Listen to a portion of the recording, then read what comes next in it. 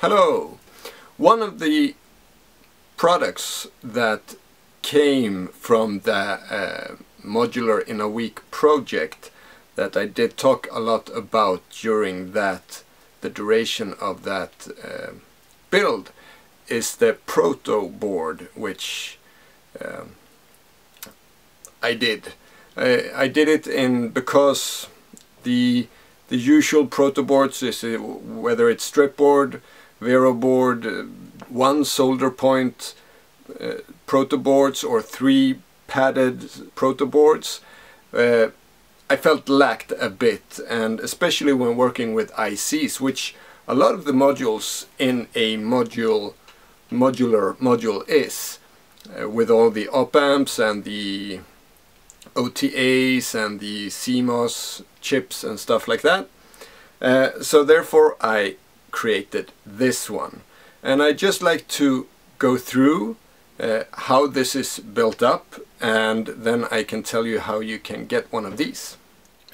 If we begin on the top, I have added a Eurorack power connector with plus, ground and minus, for those of you who wish to use that, or you can just use these pads right here. And it's like this. It's these on the right side is square, and that's because power or voltage plus is usually on the right side of most ICs that you attach. And so this is the special part about the Proto board. These pads here that you see are so you can take, say you have plus voltage, ground and minus voltage, for example. You can have anything you want here, but that's my original purpose. So you have plus voltage going down this side here, and if you put an IC in and you want plus voltage on that pin, then you just solder this little solder pad together, and then you have plus 5 volts. And the same on the left side, where usually voltage minus is. You just solder these pins to that pin, or those, you solder these solder pads together and you get voltage on that pin and these 3 solder pads.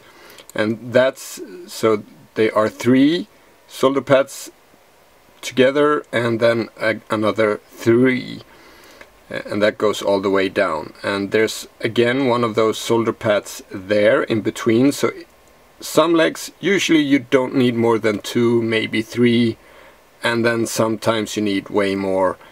So by just connecting these 2 solder pads together there, you get 6 pins or 5 pins along the together with the IC, if you use an IC, or else you just use it as 3 by 3 and 3, 3. And then on the side you have another 2 and 2.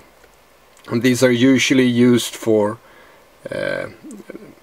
connecting panel connections, so sockets and potentiometers, etc. So the middle pin, you say, where do I get that? So say that is ground. So on the back side we have the same thing. We have ground going down the middle, and here we can choose to get it either on the left or the right side, because ground you usually need on both sides, so I solved that way. And this is the main point of the Proto board, these buses going down the middle. And we follow it down. It is just the same all the way down, and down here we have just 3 more if we want to have power taken from the bottom instead. A lot of big white surfaces to add notes on, also here, and the same on the back side, and also here if we want to add notes to where the connections, what connection these on the left side is. Also, it is numbered A to Z, and then it continues with small letters, so you can really see which pin you're at, and 1 through 14. And I see that I forgot to add these here. Oh well. And this is also important. I've seen many proto boards where when you flip it, the numbers are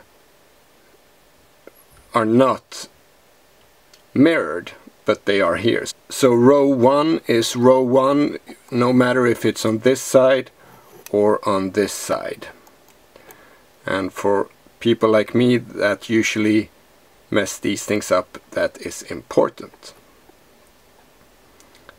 So that's the proto board. So let's take loads of examples here. This is the AAC VCO I did, the second one. So here you have minus 12 volts ground and plus 12 volts coming in.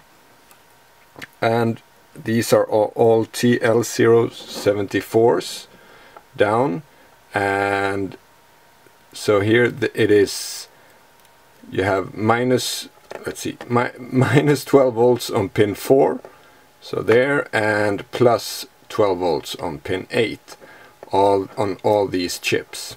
And this one has quite a lot of connections to ground. So up here we see there is one ground connected to that row, and here is another one, there is another one on that side, here's another one, and here is another one. If we take another circuit which only has plus 12 volts and ground, this is the digital noise 4006. So it only has ground and plus 12 volts.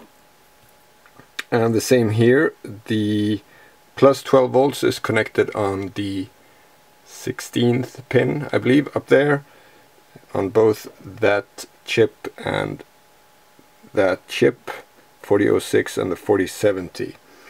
And then the ground terminal to both these chips are on the back side. So there to the first one and there to the second one. And there's not much more than those two connected to ground there. This is the dirt, the Syntrotech dirt. Some of these use the first version of the panel, so it doesn't look exactly the same, but the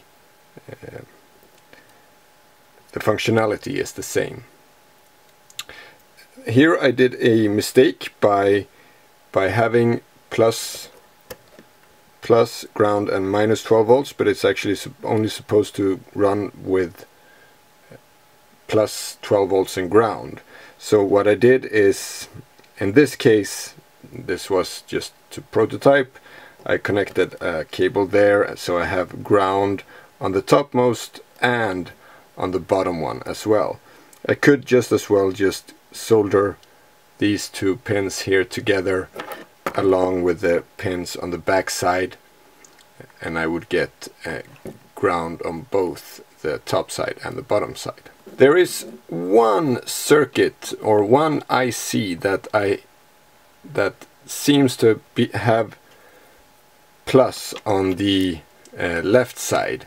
So this is the colored noise module, and we have plus 12 volts ground and minus 12 volts, and here's a TL074 connected the right way, but down here is a TL074, and that one is actually has plus 12 volts on the 4th pin and minus 12 volts on the is it 11th? That pin anyway. So TL074 is needed to be switched around upside down like this. This doesn't matter really because the op amps look exactly the same. You have the 3 pins there, 3 pins there, they're all the same oriented, no matter which way you orient the IC. And as you can see, all the modules have the ICs along this bus here. You can put other components here, of course, no problem with that. So this is the MS-20 OTA filter, and here we have the new version of the panel. So have some notes here on what's on the pins: minus, ground, and plus 12 volts as usual. Here we again have a TL074, so it's turned the wrong way, and down here is the 13700 turned the right way. And a few ground pins here as well. So this is the LM13700. It's mirrored, so both sides look exactly the same. So both sides are connected on this one to ground. So maybe you'd like to have one of these, and I've been thinking on and off how I could manage this, and initially I thought I could do a Kickstarter to really kickstart things off and get a lot of these boards made really cheap for a lot of people. But I'll choose to do it like this. I created a Tindy shop where you can buy these one-offs or buy a few and get them a bit cheaper. They're about as cheap as any Proto board is. I'll also try to see if any distributor like Thonk or anyone like that is interested in having these in their assortment. We'll see. But I will also share the Gerber files for this on my Patreon to my $5 Patreon supporters.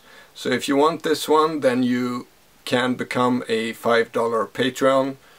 Just do it 1 month, that would be enough to get the Gerber files, and then you can make these yourself.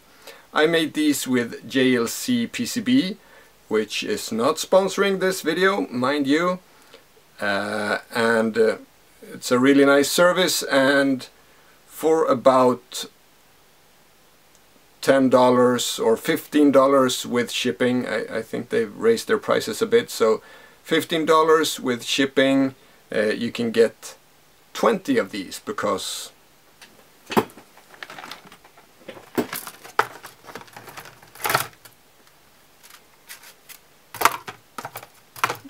and that is one of the things I did.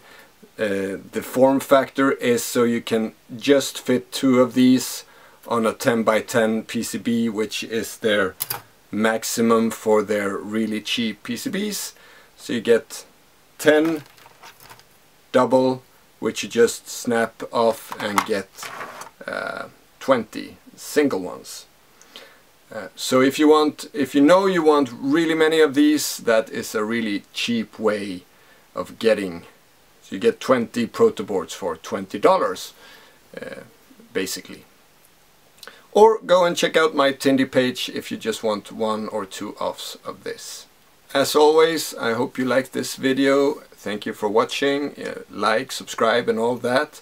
And a special shout out to my Patreons, again, who are really supporting me in making these videos in my spare time.